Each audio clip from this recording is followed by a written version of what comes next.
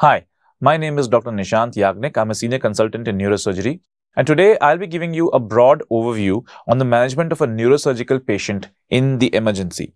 Now, why have I chosen this particular topic? Because it is the basic topic through which multiple spokes of knowledge emerge in the neurosurgical spectrum. It has many concepts which are both practical for practical management as well as for the theoretical aspects of ICP management that you need to know. Also, it is the basic requirement of for a neurosurgical resident, and it is the most common topic that is asked in your vivas. Now, we have been through a COVID phase in which there are no vivas, but rest assured, vivas will start very soon, I'm sure, particularly for institutions like PGI Chandigarh and AIIMS. Both I have given vivas for during my time, and this is the most common topic that is discussed among them.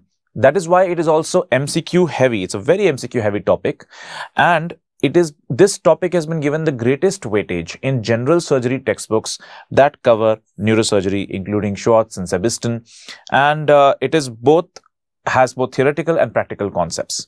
So you need to be able to answer very confidently when you're asked questions on this, as well as when you're asked MCQs on this topic. So what I'll do is I'm going to tell you how this topic can be covered in a very nice and succinct way. It's a short presentation, so we can go on to an understanding how this actually relates to a significant chunk of neurosurgery. So basically, the topic is covered in different scenarios. As a neurosurgeon, you will be given a call from the emergency, and they will tell you, sir, we have a patient of this particular problem. We have a patient of this particular problem. So broadly, the kind of patients that will be brought to you are of 4 types. The first and foremost will be a patient with a history of head injury or trauma. Then you might have a patient who's just had a seizure or might be seizing even at the time at which you have been called. Also, a patient in the ward can have a seizure, which will be shifted to the emergency or the ICU, and you'll certainly be called. This might be a post-operative patient or a patient who you were managing conservatively for some of the other problem. The third kind of patient will be someone with a sudden history of loss of consciousness. They're just found unconscious, or in front of someone, they've gone into an altered sensorium or a lack of consciousness or a transient lack of consciousness, and this is a spontaneous event. And finally, you will have a patient with a classic history of what seems like a stroke, which is a history of slurring of speech, weakness of one side of the body. They'll come in late terms such as muh ka tedhapan, which is commonly used in the north. And with speech disturbances, they'll suddenly become slow in their speech, slur in their speech, or they might stop speaking completely in global aphasia. And the common theme among these patients that are brought to you in the neurosurgical emergency will be what you do in the assessment and the treatment of these patients as a whole. So this includes a couple of concepts that I have broken down an assessment into. The first is the clinical assessment of the patient's neurological status itself. This includes the GCS, this includes the movements of the limbs, and this includes the pupils. And very importantly, the primary survey that we do in all patients of trauma and emergency now includes GCS and a very basic gross assessment of movement of the limbs. So this has now become part of the primary survey itself. In a secondary survey, you go ahead with a more detailed neurological examination. The second aspect is quickly recognizing the signs of raised intracranial pressure, because that is one of your main aims. Whether it's a trauma patient, seizure patient, a patient with spontaneous loss of consciousness, these signs need to be picked up quickly and measures taken quickly. So a lot of these things happen simultaneously. You see a patient, quickly assess the GCS, quickly assess the pupils, quickly assess the limb movements, and then within these, you find out with the vitals whether this patient is suffering from a raised intracranial pressure and start treatment immediately. The third is emergency treatment for trauma, seizures, and stroke, which have to happen immediately, even at the time of assessment from the vitals stage itself, which we will come to in the next few slides. And finally, understanding the imaging for decision making, because a lot of things will decide on the imaging. So you have to often follow the patient till the CT, be able to read the CT while the CT is going on, or the MRI while the MRI is going on, and quickly make a decision, get the operation theater ready, or get the the technicians ready for whatever you need to do next. And finally, certain emergency surgical procedures that you need to know definitely as a neurosurgeon that will commonly be asked to you in your MCQs, that often are done in the emergency room itself, and you don't wait for the patient to go to the OT. Now, coming to the clinical assessment. we start with the scenarios that we mentioned in previously. So a patient with history of trauma is brought unconscious to the emergency. Now, this is the call that you will get. Yes, the casualty medical officer will call you, say, so there's a case of a head injury. It might be a child, might be an old person, might be a middle-aged lady, and they're brought in unconscious with history of RTA. They'll have a lot of swelling and edema on the face. They might have abrasions. You might not even be able to check the pupils because there is so much periorbital edema and ecchymosis. So the primary the assessment now that I've already mentioned includes the GCS and gross limb movement assessment. Now remember that GCS was originally made for trauma, although now universally we use it for all conditions. We use it even post-operatively to communicate with someone else what the patient's neurological condition is. However, there are many pitfalls in GCS, and this is what brings me to the most important point, which is point number 1. We have done MCQs in this course where we have done an assessment of the GCS given as the patient's M response, V response, eye-opening response, and the GCS has been asked or a representative question has been asked accordingly. Very, very clearly and very, very quickly, I want to go ahead with explaining to you what GCS is. And believe me, you might think you know it very well, but until you do the assessment in a number of patients, there will be very, very strange circumstances that you will find. For example, let's say your friend gets very drunk at a party and lands up in the hospital with a minor injury. This friend of yours is very, very drunk. The friend is not listening to anyone, is becoming very aggressive. What is the patient's GCS? Now, again, I've mentioned GCS is a coma score and therefore it should be used in coma, but these kind of situations are often given in MCQs to confuse you. So the eye opening is very clear. It's the clearest and simplest thing to understand. So let's not discuss that. E1 is no eye opening. E2 is on pain or stimulation. E3 is on command. E4 is spontaneous. Now, the verbal response is very simple. Again, V1 is no response. V2 is in incoherent sounds. V3 is single words, no sentences. V4 is complete sentences, but not responding to time, place, and person, disoriented responses, and V5 is a complete response. It's the M response that everyone asks and everyone gets confused in. So M1 is obviously no motor response. M2 is extensor posturing. Remember, M2 and 3 are posturing responses because of brainstem compression. They are very bad responses, which is why an M1 patient actually sometimes has more hope than an M2 and M3 patient, because a patient can be M1 from a number of circumstances. The patient might not even have a head injury, might have a chest injury because of which, or have aspirated because of which the patient is hypoxic and therefore the pH is very acidic and therefore the patient is not giving any response. And M1 can be because of poisoning, because of fumes. And M1 response can be because of diabetic ketoacidosis. An M1 response can be because the patient has been shifted by a paramedical care center or from some other hospital with sedation. So sedation can cause an M1 response. But an M2 or M3 response is definitely because of a brainstem compression. So it definitely means there's a neurological structural component involved. M2 is abnormal extensor posturing. The hands are in extensor posturing. If you just remember this, you'll know that the hands are internally rotated. The wrists are palmar flexed, and the legs are also extended. In a M3 response, the hands have abnormal flexure posturing. This is exactly it.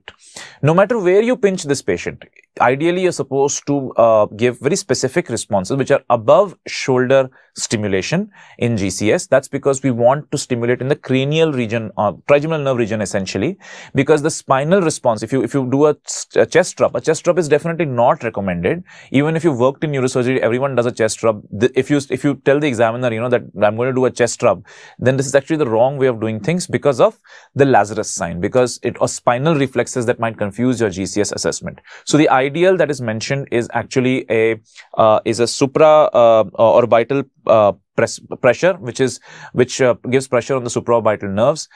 Ear pinch is not very recommended, but many people use an ear pinch. Pressure on the shoulder, above shoulder muscle. Sudden sharp pressure, very deep pressure on this muscle is going to trapezius pinch is going to be the other important way of eliciting a GCS. And if the patient does an abnormal flexure posturing with the hands, then the legs are always extended. If the legs become flexed, it's automatically M4. It's not M3. In both M2 and M3, the legs are extended. The knees are always extended and externally rotated. And the difference is in how the hands respond. The upper limbs respond in M2 with an extensor posturing, and in M3 with a flexure posturing. If the patient is doing a normal flexion, not an abnormal flexion, he's moving his hands everywhere, but not localizing to the point of the stimulation, it's an M4 response. Many people say that the withdrawal response is M4 response. Now think of it this way in a practical sense. A patient is lying down. Where will the patient withdraw? What will the patient withdraw? You are pressing on the forehead. The patient is not really going to withdraw from this response, although some people have even given figures of in this.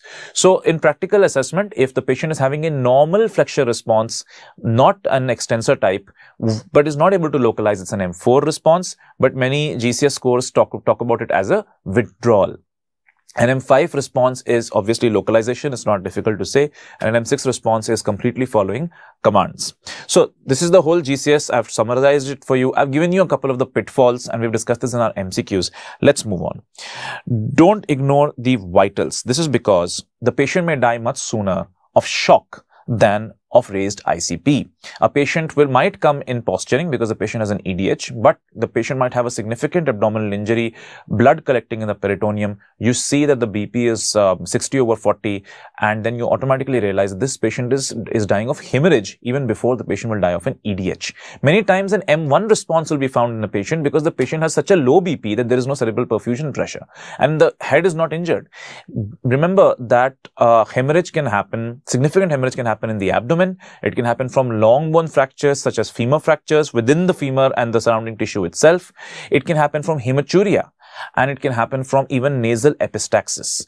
Believe me, nasal epistaxis in many patients is often swallowed and you don't even see the amount of blood that is actually coming out. It's actually being swallowed and going into the stomach. In children, a large subgaleal hematoma can lead to shock, especially in very, very young children and toddlers. So don't ignore the vitals and stabilize the spine before any movement. So for the spinal assessment, before it is usually done, a detailed one is usually done in the secondary survey. But before anything, you need to stabilize the neck and preferably use a spine board or at least a Philadelphia collar. So this is basically the clinical assessment of a trauma patient. Let's move on to the next scenario. What about a seizure patient? You get a call saying that a patient has come in with seizures, with history of seizures, or is seizing at the time that you get the call. Is the patient still seizing? That's the first question. If the patient is not seizing, the patient might be in altered sensorium for a significant amount of time. If the seizure has stopped spontaneously, place the patient on the monitor so you can continually monitor them. Sometimes these patients aspirate, they need intubation to make sure that this aspiration doesn't take over the patient's metabolism.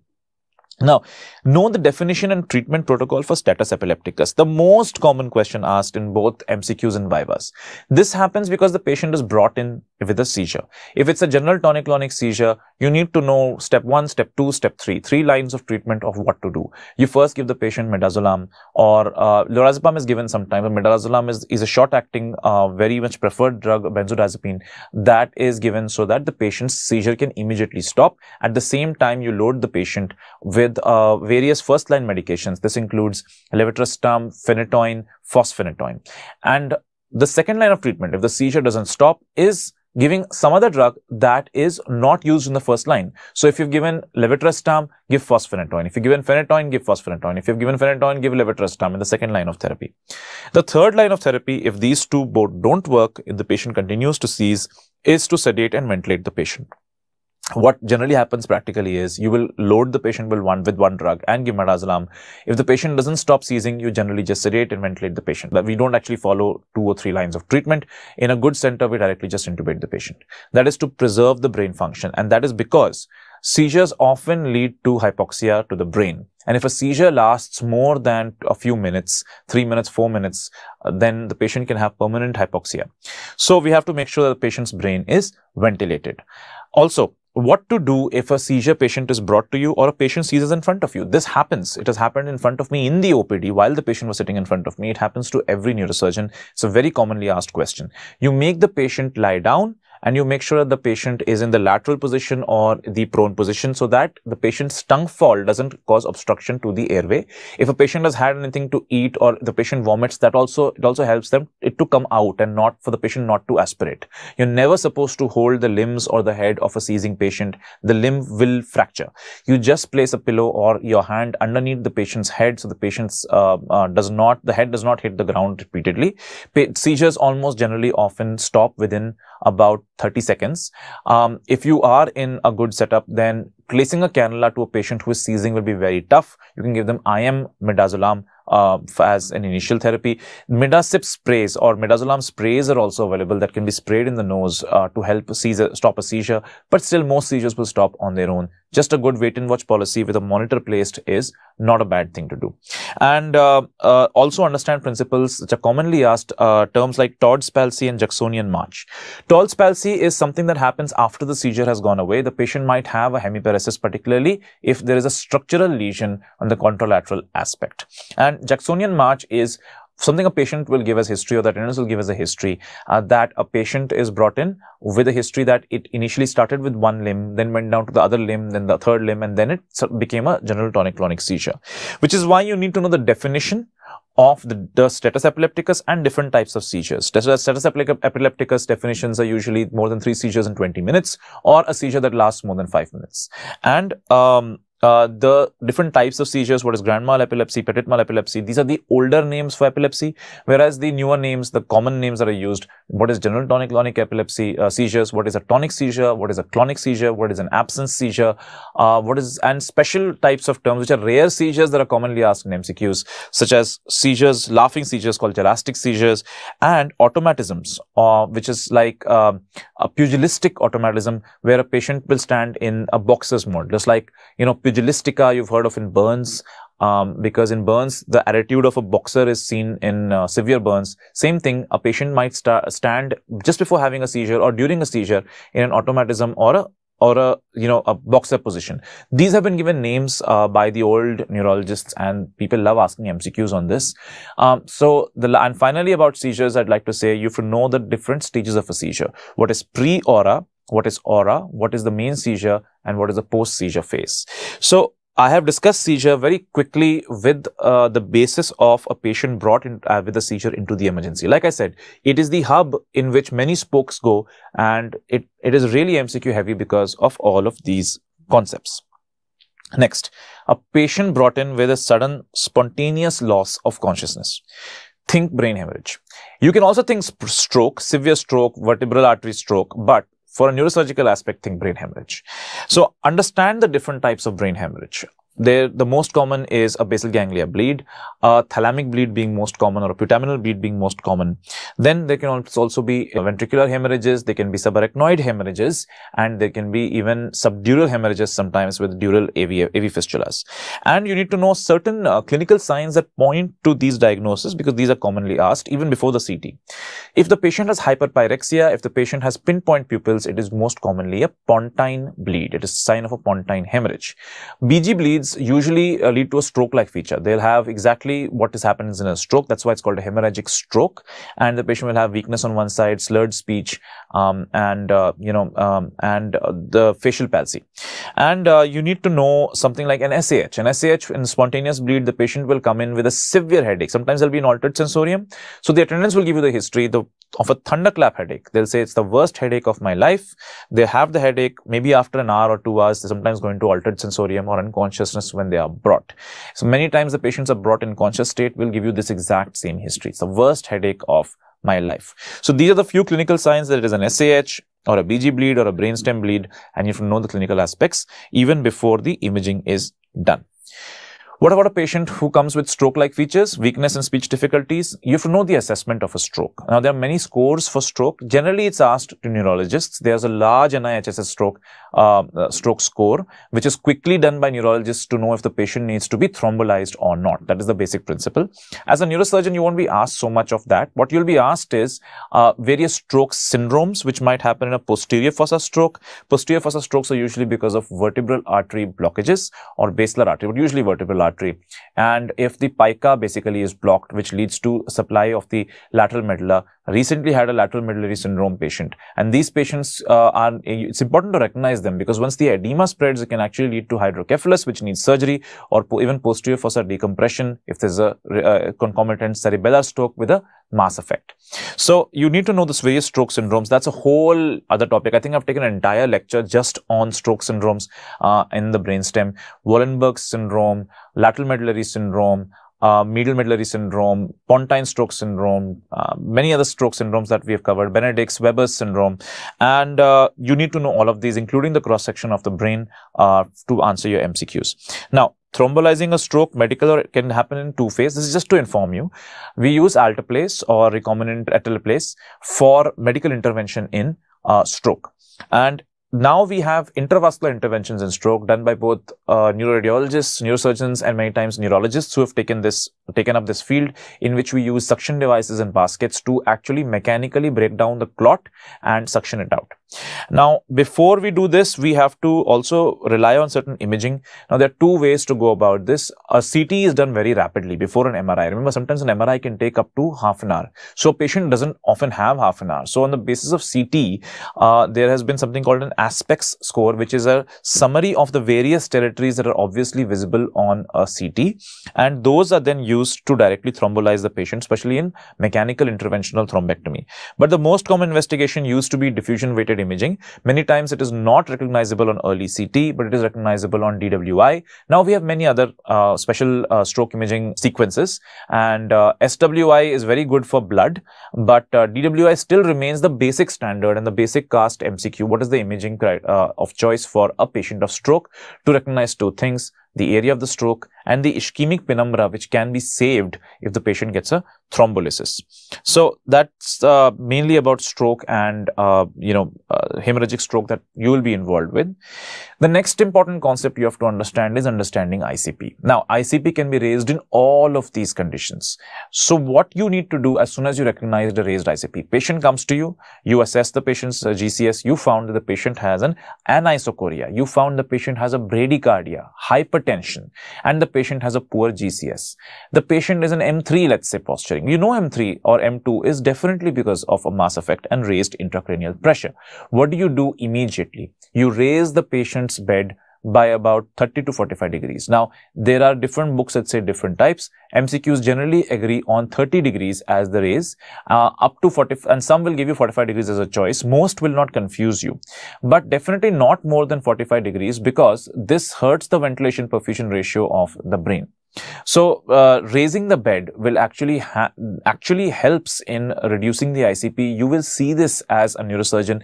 So many times when we operate, the brain starts to swell because of various factors. Let's say you are removing a tumor, and because of traction injury, there is a venous bleed which is present within the brain parenchyma. You actually see the brain swell in front of you, and raising the head actually makes it go down. So we actually have a picture of how all of this actually helps the patient.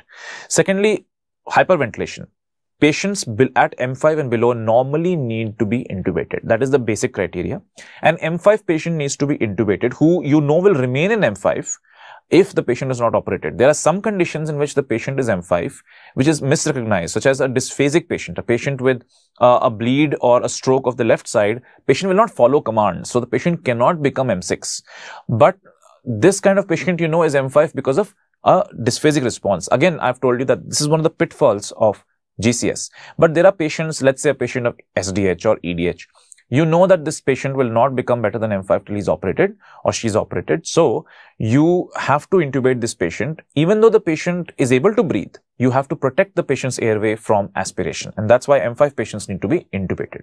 Now, M4 and below definitely need to be intubated. And once they're intubated, you need to hyperventilate this patient. The normal value accepted is 25 to 35 millimeters of mercury of PaCO2. So you keep the PaCO2 on the lower side, but you don't keep it very low, because you don't want to destroy the hypercapnic, stimulation for the respiratory center, which is extremely essential. Normally, a value of 30 to 35 millimeters of mercury for PaCO2 is followed for hyperventilation. The third thing that you do as a conservative measure is sedation. You sedate the patient. Sedation definitely helps in reducing ICP. And we give medications for the reduction of ICP, which are our favorite medication is mannitol, but there are other medications available. 3% normal saline has been given much better points in many conditions, particularly in children, for the reduction of ICP than mannitol. So mannitol 3% NS. Earlier, they used to use glycerol, even IV. So, oral glycerol is still used by many older surgeons today in patients who are awake and conscious. But at one point of time, it's still available in the market. A mannitol-glycerol combination IV was also used. So, before we continue, we have to understand the two main principles of ICP, which are discussed in your textbooks and in your MCQs. The first is, why ICP? Why do we measure intracranial pressure? We're not actually after intracranial pressure. We're after cerebral blood flow. As the intracranial pressure rises, the cerebral blood flow reduces because of the Monro-Kelly doctrine. We've already discussed the Monro-Kelly doctrine. It's the most commonly discussed thing. It's a very old doctrine. And essentially, it states that the cranium is a closed cavity in terms of volume. And therefore, the volume of one thing increases, the other thing has to reduce. So if there's a brain hemorrhage or a tumor occupying the space, the volume of blood and CSF has to reduce, and if that doesn't reduce, it pushes the brain matter out, and beyond a point of time, the patient is going to die. So that's the Monro-Kelly doctrine. So as the space occupying lesion increases in the brain, the intracranial pressure increases. That leads to a reduction from the mean arterial pressure, which has to pump much harder to send blood inside this already pressured cavity, and therefore leads to reduction in cerebral blood flow. Now, cerebral blood flow direct measurement is very tough. Many different ways have been tried, such as invasive ways and invasive catheters and even infrared catheters to directly measure cerebral blood flow, but they're not commonly available. They're not very, very dependable, and in a usual setting, they can't be done very commonly. And so what we depend on is the cerebral perfusion pressure, but even that is directly not measurable. What is measurable in this equation is the mean arterial pressure, which you will definitely get even on the monitor, and the ICP. So the ICP is measured in different ways. You have direct clinical assessment that the ICP is raised, and these are clear operative criteria. So the actual measurement of ICP, really it takes effect if the patient is dull M6 or in a phase where the patient might be managed medically, may not require surgery, but you need to monitor the patient. ICP measurement is often done by placing ICP catheters, often in the emergency itself, where the most commonly used is an intraventricular catheter, where you drain out the ventricular fluid to reduce the pressure as well as measure it. Very commonly, I use a Codman's intraparenchymal pressure monitor, which is an electric pressure transducer. It can be placed subdurally, it can be placed extradurally, and ICP is therefore measured to get a basic understanding that, below this limit, usually what limit we follow is 20 centimeters of water. And if it remains below this limit, we are not going to operate. We can continue giving conservative measurement. Above 20 or repeated excursions over 20, we generally operate. Many people operate at even 18. So, moving on. You have to, there's one very important concept of the waves of ICP. Now, no one actually in practical terms sees or measures the ICP waves. There are three waves, or they're called Lundberg's waves. And theoretically, they're a very important concept. They used to be asked before, but no one actually, not even the monitors give the Lundberg's waves anymore. They're divided into A, B, and C.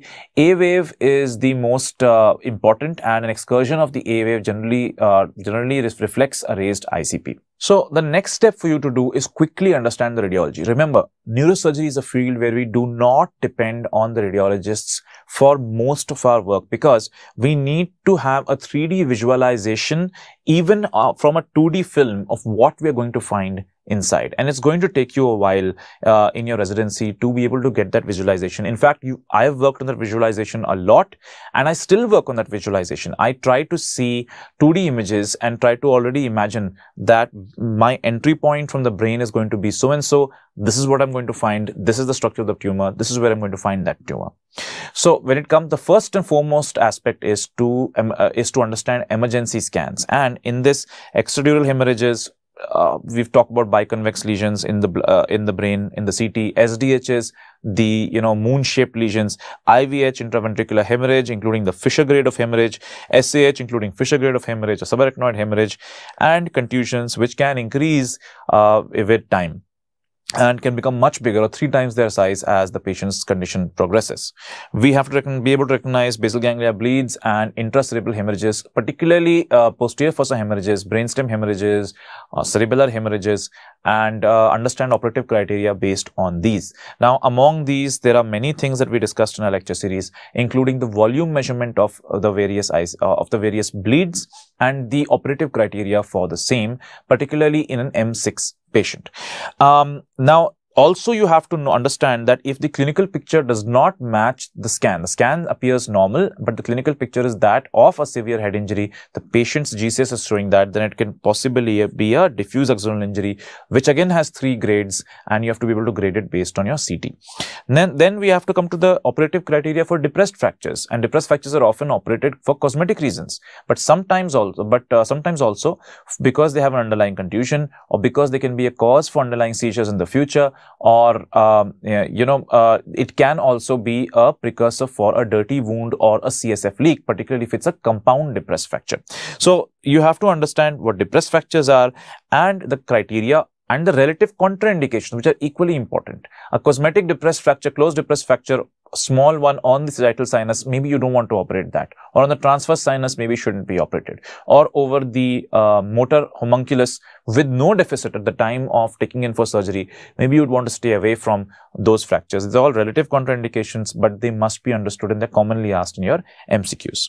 Now, also, what for the other conditions, for the seizures, for stroke, you'll be able to see a stroke, definitely. An MCA stroke, if you know the territories, MCA stroke, ACA stroke, posterior cerebral, posterior fossa strokes, which are, is it a pica stroke? Is it a vertebral artery stroke? You have to be able to see these on the CT itself. And also, you have to be able to understand the angio for these, particularly when it comes to subarachnoid hemorrhages and possibly aneurysms or AVMs as the cause. You have to be able to tell what kind of aneurysm it is, whether it's saccular, fusiform, narrow-necked, long-necked, what is its direction, anteriorly placed, posteriorly placed, which territory, MCA bifurcation. That leads us to the understanding of the anatomy of the vessels. What is an M1 segment? Where does it end? M2, M3, A1, A2, A3, the PCOM and PCOM aneurysms. And so that goes completely into understanding vascular neurosurgery, but it starts with the emergency room. And you need to understand whether space occupying lesions, particularly on CT, which don't take up contrast. What you'll see is just a mass effect.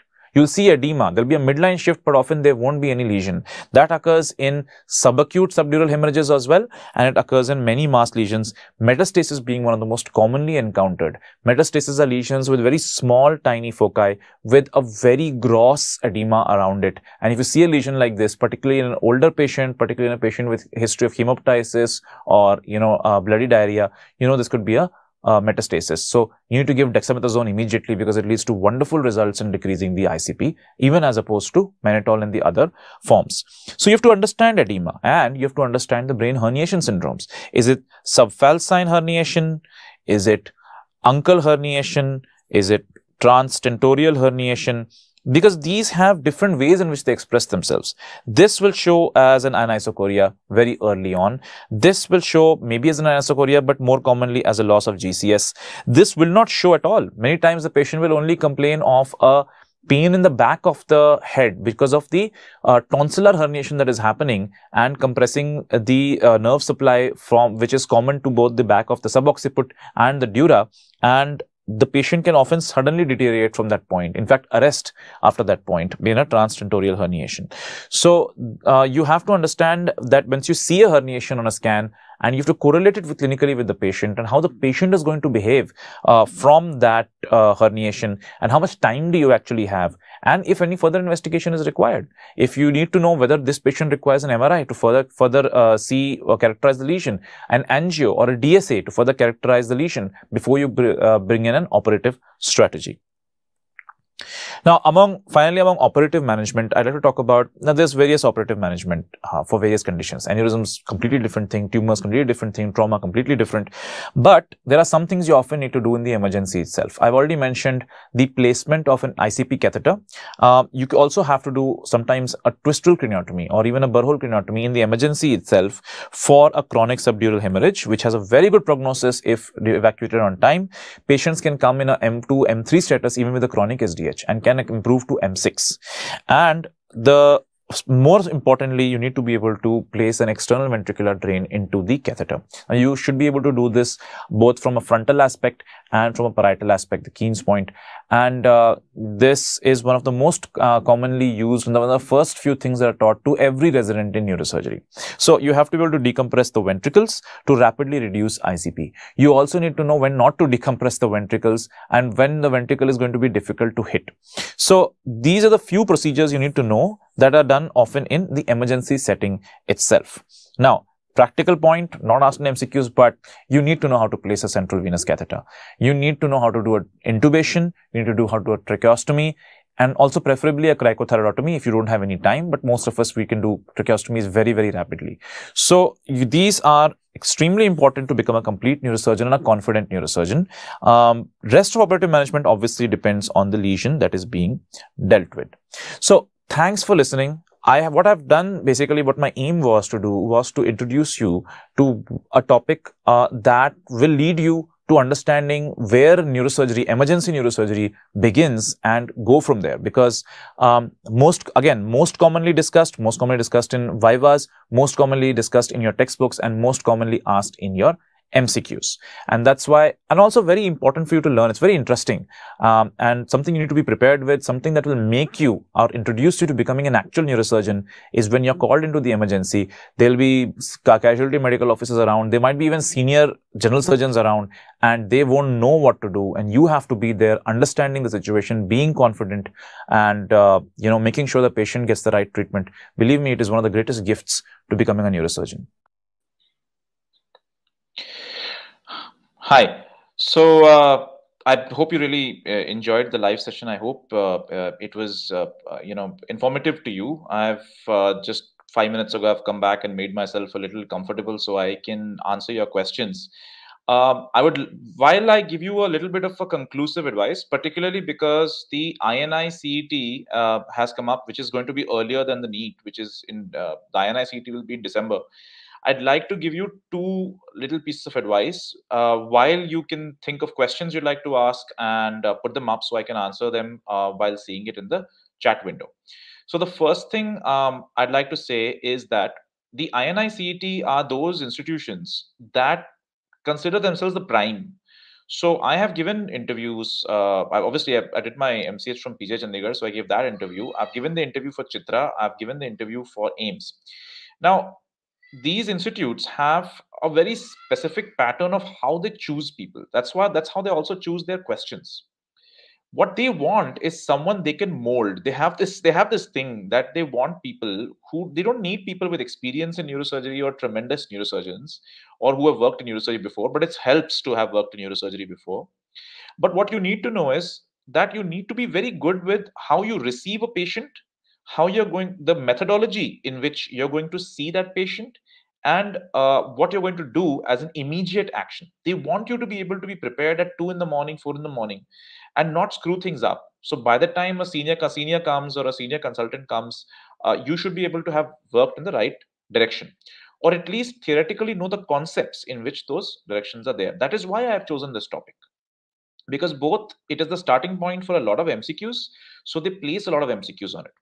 Now about AIMS, so there is a book called there is a set of questions called the USMLE boards for neurosurgery. So it's called the board review, the US board review, and they have a lot of questions on critical care in neurosurgical patients, and AIMS loves that book. Their previous papers are filled with questions, sometimes even directly with the same values from the book. So here's a little bit of extra pointing for you. Read NAC board review. It's available on multiple groups, and you can get it on Telegram, you can get it online actually. And the same book has been repeating for years on end. And what you'll find different in that book as opposed to other MCQ books is they'll give you stuff like ABG values in a patient. What do you do next with this ABG? This patient is in acidosis. This patient just had a coiling. So he had there's a lot of dye that has gone. Suddenly the patient is in acidosis. So you need to basically flush out the kidneys and those kind of concepts. They will have spine concepts that you won't generally get in Indian MCQ books, such as the angle of Spence, when to operate a lateral canal recess, what nerve will be involved if there is a intervertebral disc herniation with a lateral recess stenosis. So it will be the same level as opposed to the lower level if you know understand the concept previously. So these kind of questions. As far as PGI is concerned, so basically you have a lot of this general surgery portion, and you need to nail that. For nailing the general surgery portion, I'm sure the Dr. Rohan and the other team in the general surgery team will really help you. The neurosurgery portion, now sometimes they make the exam very easy. That's not good for people actually who are preparing for neurosurgery and have been preparing for a while. For people who've been preparing for a while, having a tough neurosurgery paper and an easy general surgery paper is actually a very, very good thing. So in the year I got through, for example, the neurosurgery paper was very hard. And when I say hard, number one, it's the pattern. Now they changed the pattern common. They made it common for all these exams. But the pattern of PGI was difficult. Plus, the extent of knowledge that PGI required was very high. For example, they would ask everything from every detail of the WHO classification of tumors, as opposed to just the superficial stuff.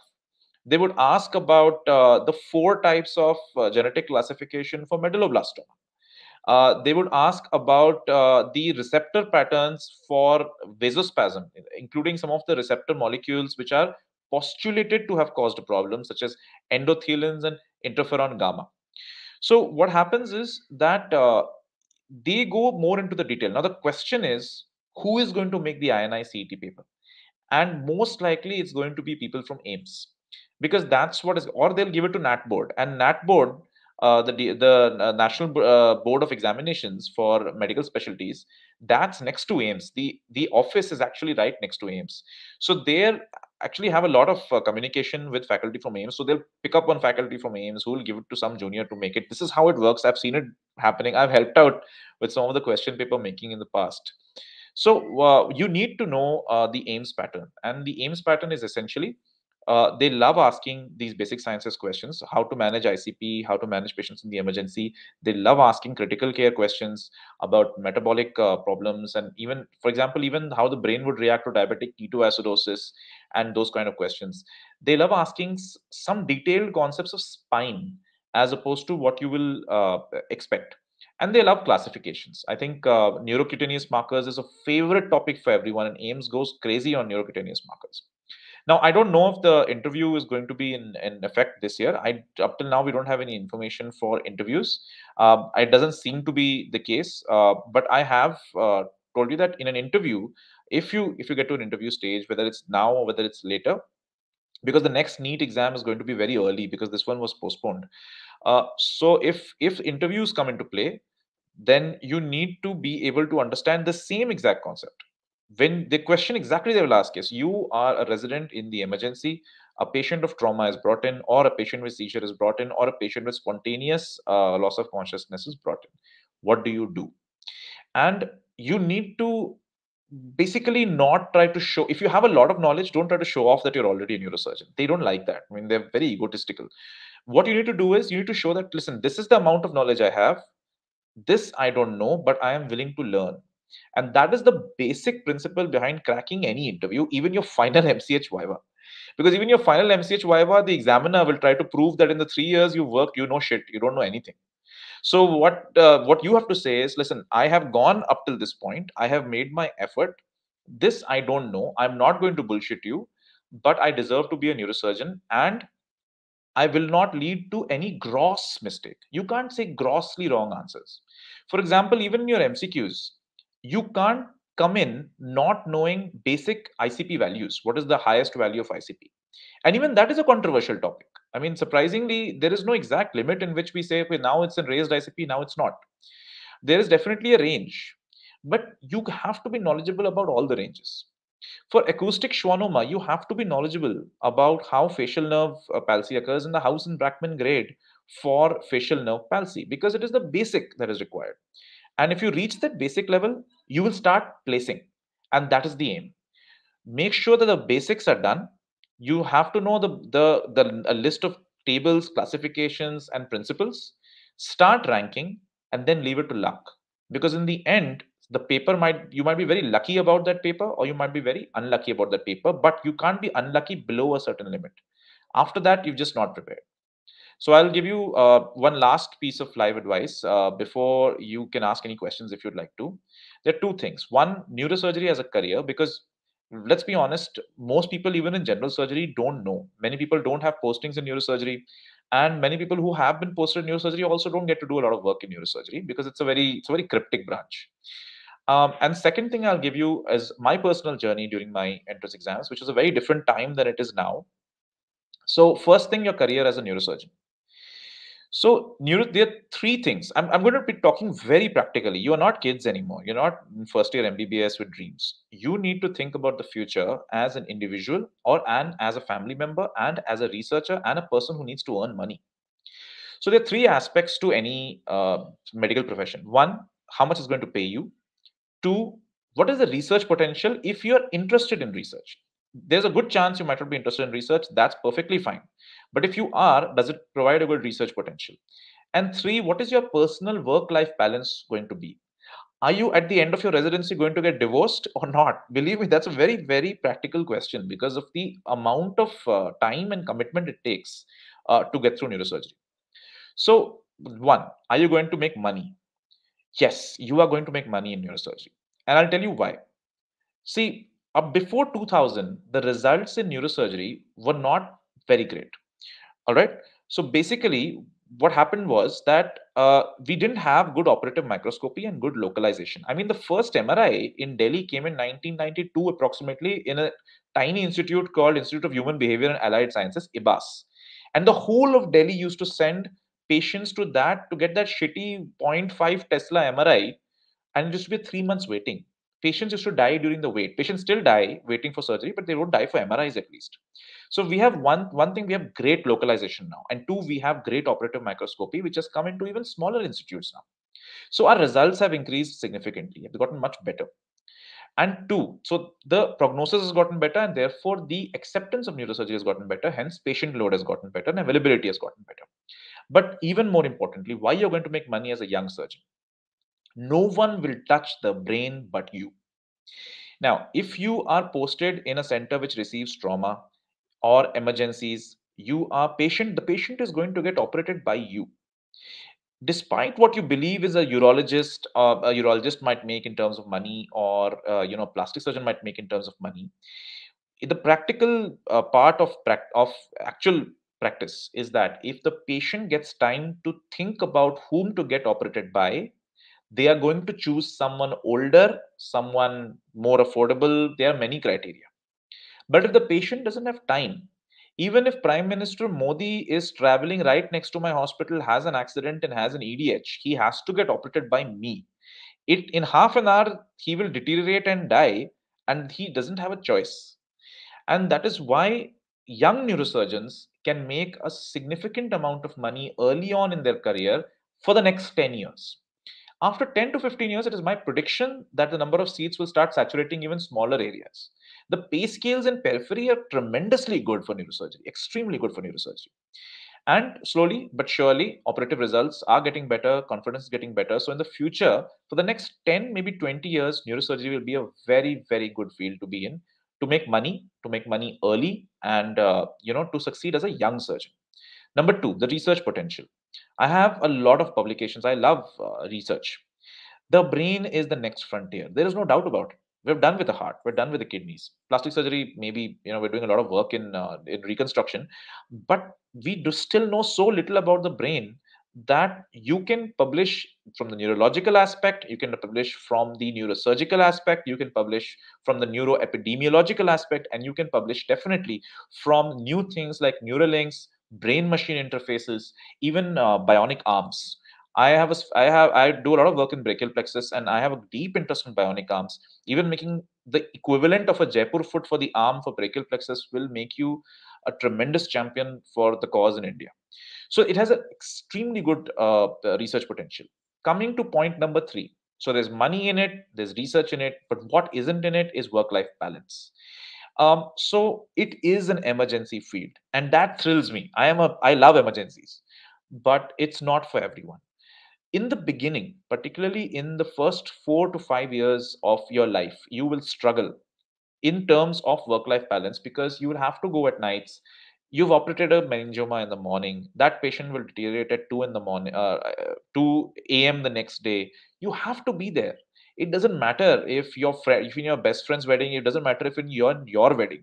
If you've not placed someone on duty and you are the person on call and an EDH comes, you have to go and operate it. So the work-life balance suffers as opposed to other branches for the first maybe 4, 5, maybe 6 years.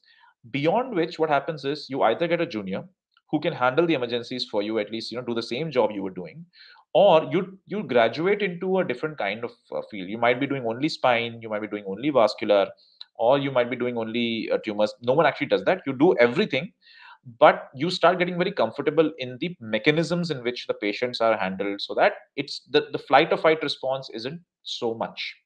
But for the first 5 years, 10 years, and in fact for their whole life, there is definitely going to be a point that you have to pick up phone calls at 4 in the morning. I've worked with Padma Shri Dr. V.S. Mehta, and he's 73, and he will, if I call him at 3 in the morning at any point of time, any day, even though I'm not working with him anymore, he will pick up his phone in 3 rings.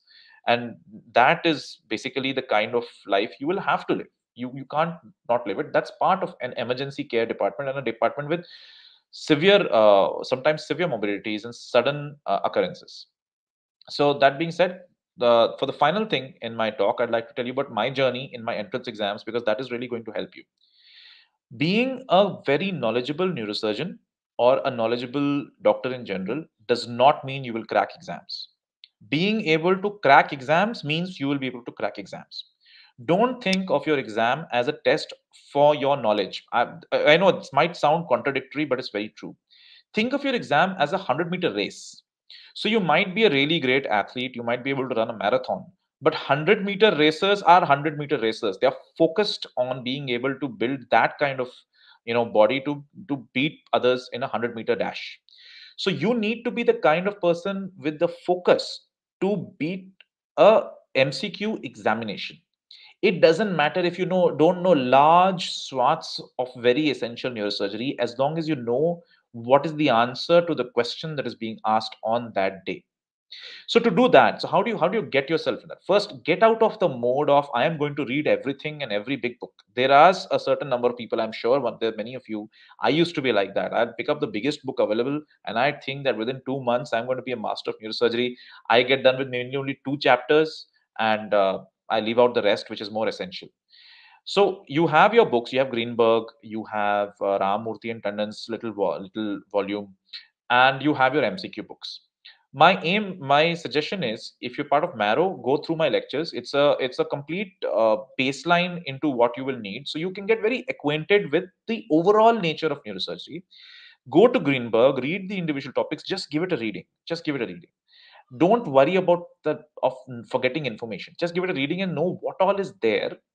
Then go to your MCQs, and then go back from MCQ to book, MCQ to book. If you open your MCQs right from the start in neurosurgery, you won't understand shit. Believe me, it will sound alien to you.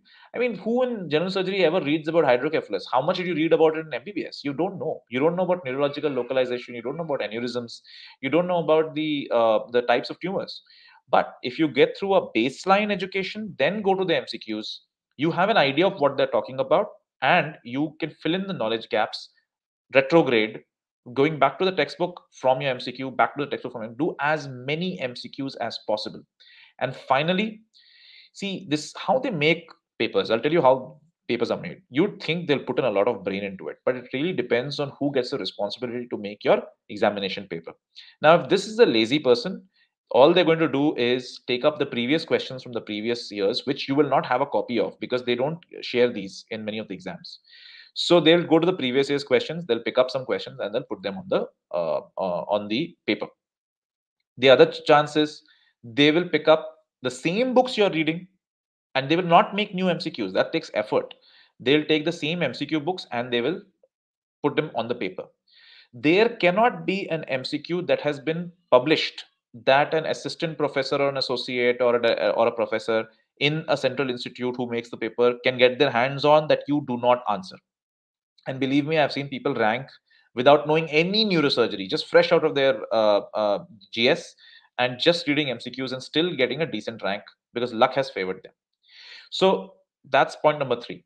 Get a basic idea of neurosurgery, go to your MCQs, study retrograde from your MCQs, and make sure one of the most important thing, there should not be a published MCQ in the market that you do not know the answer of.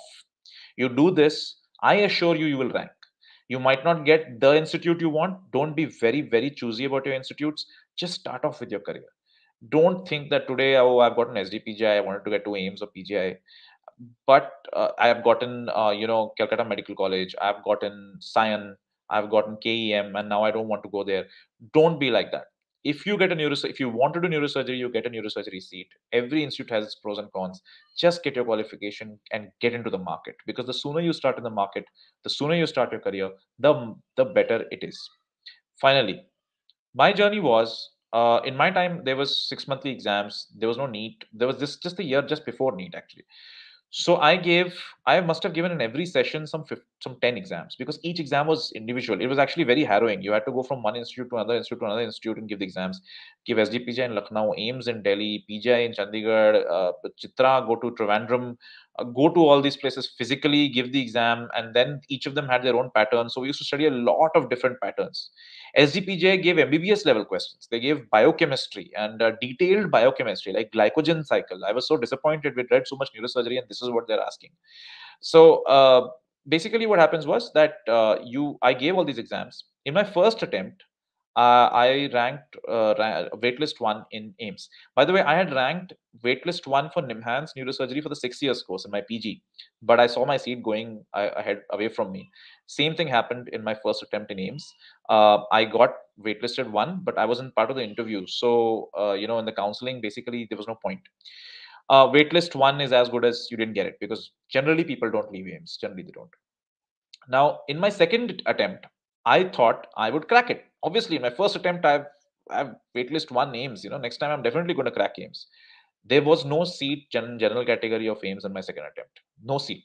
Only the seat that was there, that was SC only. So there was no exam essentially for me. I could give the exam for practice, but there was no seat. I went through all the exams. Pant, RML Hospital, where I'd done my MS from, didn't make it. Pant, I didn't make it. Chitra, I didn't make it. Chitra was in December only, sorry. Jipmar, I didn't make it. So many exams I didn't make. Finally, I sat for the PGI exam thinking that, okay, maybe I should sit down and start thinking about the next session 6 months from now. Quite disappointed.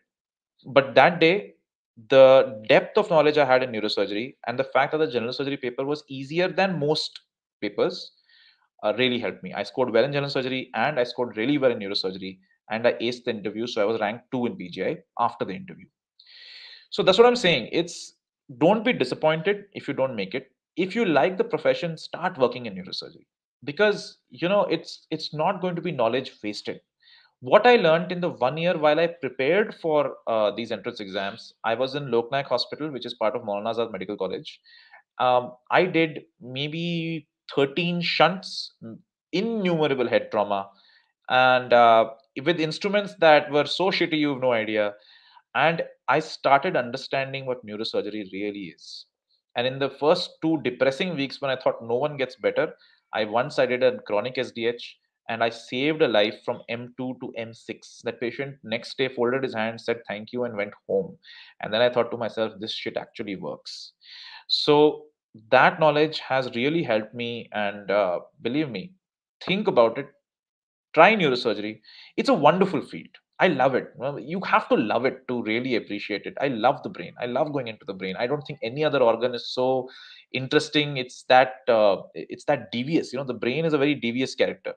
You will think everything has been done well, and then one small cautery will hit one vein at the vein of Labe or the vein of Trollard, and the patient will have a deficit. So you can't be sure till the final suture whether everything has gone well.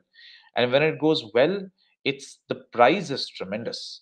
When it goes badly, the low is also very tremendous. But if you live for that kind of thrill, and then definitely, neurosurgery is for you. I've also already mentioned about the money and the personal life aspect.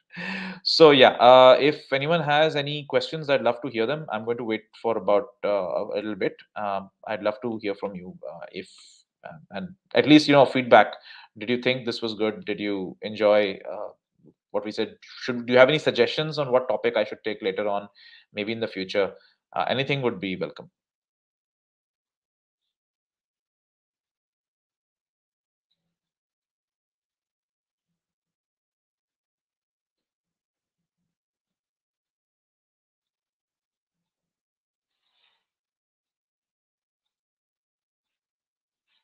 Okay, so Dr. Abhishek has asked for important topics for NEET super specialty.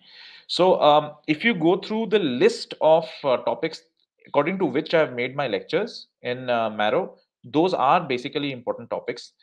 But if I had to choose my favorite topics, which are high yielding topics, then they are going to be the following: neurocutaneous syndromes, neurofibromatosis type 1, type 2, von Hippel-Lindau syndrome, Sturge-Weber syndrome, tuberous sclerosis, FAP syndrome. All of these short topics with lots of they have lots of little terms, shagreen patches and what is a cafe au lait spot and number of cafe au lait spots. They are a favorite, absolute MCQ favorite. Second, remember the WHO classification really well. What's great about neurosurgery, neuro-onco? Every other field has to read TNM grading, which was always horrible. I mean, there's this T0, N0, M1, and T0, M2, and then that's grade 1, grade 2. We don't have staging. We have grading. And we have genetic classifications, which have now become extremely important. So read the WHO classification very well. Then also divide sessions, divide your tables. Make a list of the important tables to remember just the day before your exam, including, for example, Hausen-Brackman grade for LMN facial palsy grading for acoustic schwannomas or whatever, for even Bell's palsy. Fisher grade for CT grading of SAH. Hunt and Hess grade for SAH, clinical grade. WFNS grade for SAH. The Ashworth classification for motor power and spasticity. MRC grading for motor power. These are many tables that in the last moment you'll be confused. Oh, is this grade 1? Is this power 1? Is it power 2? You need to be able to rapidly revise those tables. So make a list of those tables, definitely. Uh, Other important topics. So these are not, the other topics are not less important, but these are high yielding topics with very, very short times. Okay, understand your anatomy, neuroanatomy really well. Neuroanatomy, you don't need everything. What you need is you need good vascular anatomy. What is M1, M2, M3, M4, whatever is A1, A2, A3, A4. You need really good brainstem sections. You need to know what diencephalon, telencephalon basic parts. You need to know the Brodmann's areas, which is Wernicke's area, which is Broca's area, which is the occipital area, what is the calcarine sulcus, and stuff like that. So if you nail down your anatomy and a few physiological concepts, ICP you have to do really well. Second, you need to do really well is some specific things like who made EEG, what are the different kinds of EEG waves. These are very short topics, but they're very high yielding. They'll definitely be asked. Every time there is a name or a term in something, it will come as an MCQ, essentially. So the Greenberg first 4 or 5 chapters, right? Those are really, really good. You have to nail them. And among tumors, WHO classification, among hemorrhages, you need to know the gradings and the tables in in SAH. Same thing. In spine, you need to know the localization of the vertebral column. If there is a PIVD of L4-5, then where is the pain or where's the radical that will be affected? You need to know that physiological aspect much more than the operative aspect. And so, in each topic, there are these high yielding parts. Definitely revise them one day before. Okay, we have another question. I'm in my third year MS, sir. I have done my rotation in neuro. I am very much inclined towards neuro. What do you suggest at this point of time?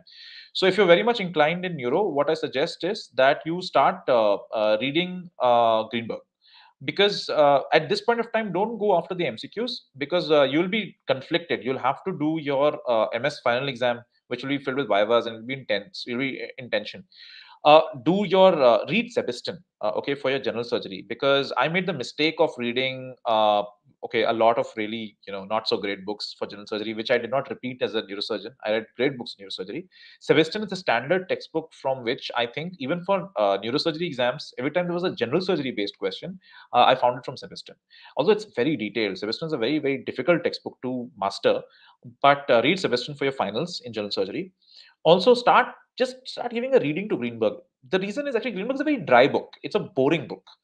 So what you need to do with Greenberg is start with the neuroanatomy, neurophysiology section and master those.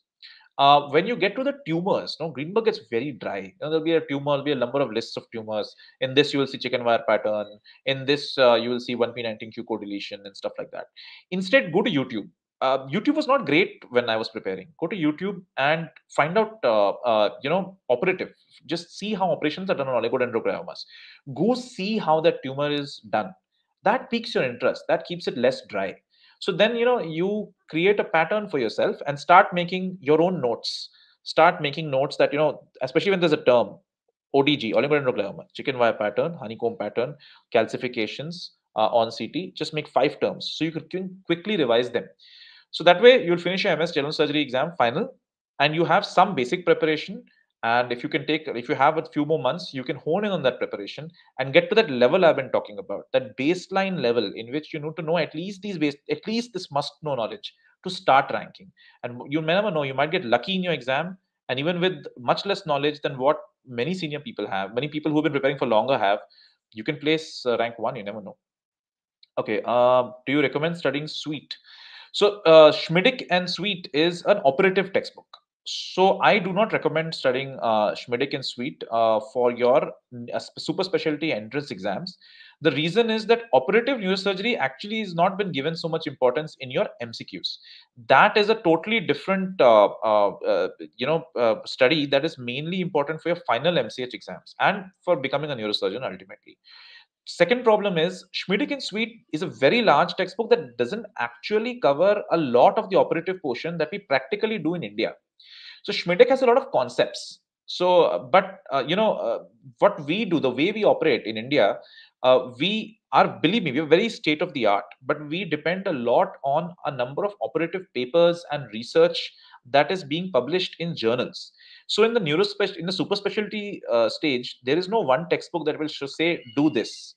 Even when we read textbook chapters, you will slowly realize that the person writing the chapter is very important, and your boss might not even agree with the person who's written the chapter.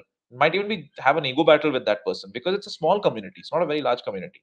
So Shmeet, definitely not Sweet. You can read definitely read neurophysiology and neuroanatomy from Snell. Snell is a good book to read to start understanding neuroanatomy, particularly cross sections of the brain and tracks that go through. Okay, thanks for there's a thank you from Sagar. I hope Rahul, I've answered your question on Sweet. Master the other books. You won't have time, very honestly. If you're doing the other books properly, if you're doing Greenberg well or Ramurthy and Tandon well, if you're doing Snell's Neuroanatomy well, De Jong is a really nice book. Okay, but De Jong is a bit complex. So my suggestion is that read De Jong for its tract localization. When you study the tracts, cortical spinal tract, you study the lateral spinothalamic tract, and you read the sections. You don't have to go into detailed concepts like hemiparesis cruciate. I've mentioned some of these in my Marrow series, but the important ones only. You don't have to go into very much detailed concepts, but there is some important must-know type of tables in De Jong, and De Jong is a very good textbook for your neurological aspect and neurological examination.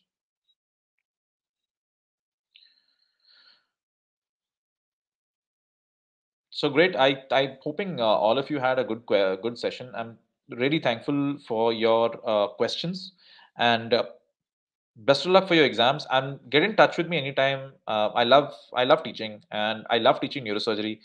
When you get through this entrance exam bullshit, believe me, entrance exams are not a test of your knowledge. Again, I'm telling you this because just in case you don't make it, please don't feel that this is because you have less knowledge. Very knowledgeable people don't make it in entrances, and people who with only half knowledge but very focused knowledge actually crack their entrances. This I've learned the hard way, believe me, through all the exams I've given.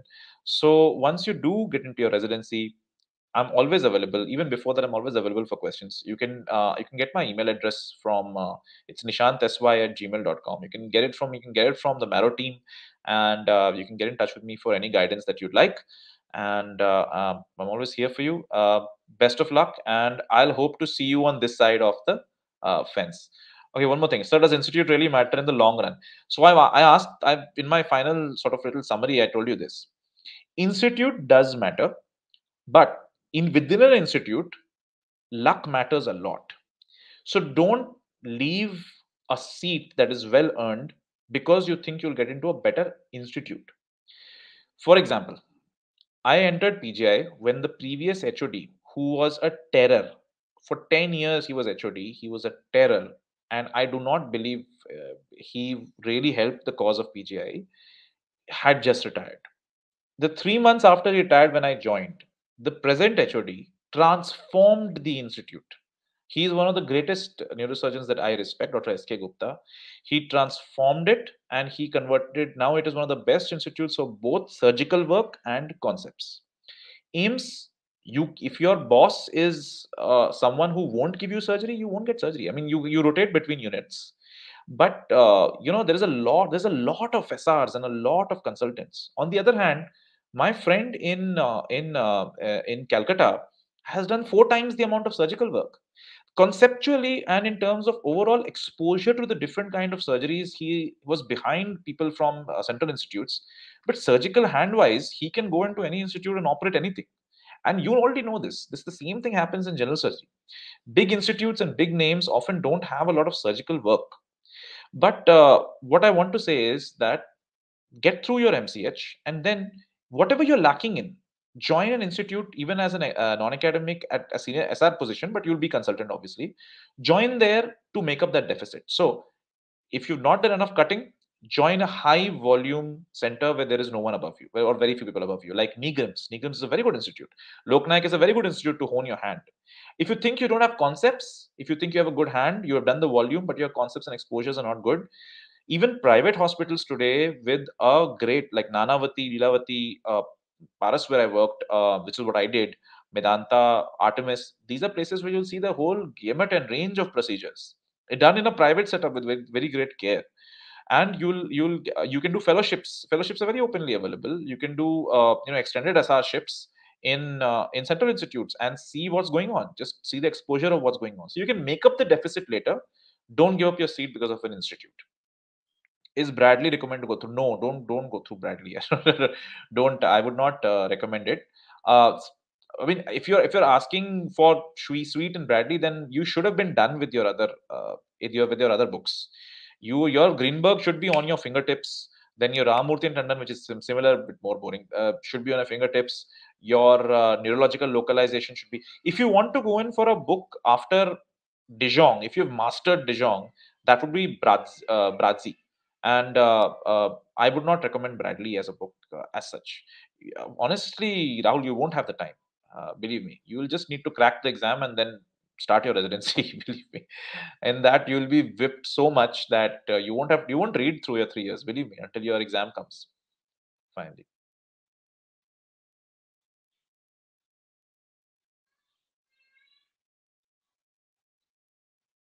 So yeah, thanks for your questions. I hope you enjoyed the session and hope to do this soon. Do give me recommendations on topics. Just email Marrow or give a feedback on what you would like to listen to. Tumors, vascular, neurocutaneous syndromes, spine, uh, pediatric neurosurgery, endoscopy, hydrocephalus, CSF dynamics. There are many, many topics. Neurological localization, tests for neurological localization, uh, the anatomy of the brain and the spine, the anatomical concepts, how to remember those anatomical concepts easier and better. I can use a skull and I can show them to you. Operative neurosurgery, if you want an interesting talk, I love, that's my favorite topic, and sadly it's not given as much, not sadly, expectedly it's been given, not given as much importance as other topics, because you don't expect people at your level to understand the surgical aspects. But if you want to get a good overview of how we actually do neurosurgery, both in terms of spinal laminectomies or cranial approaches, different types of craniotomies, how we approach tumors, what they look like, I can even add my own operative videos to the topic, and that will be very interesting for you, make you feel more like a neurosurgeon. Thanks for the session. I hope you guys all enjoyed it, and thank you, Marrow, for allowing me this opportunity to really connect with the people listening. Uh, so, thanks and namaste.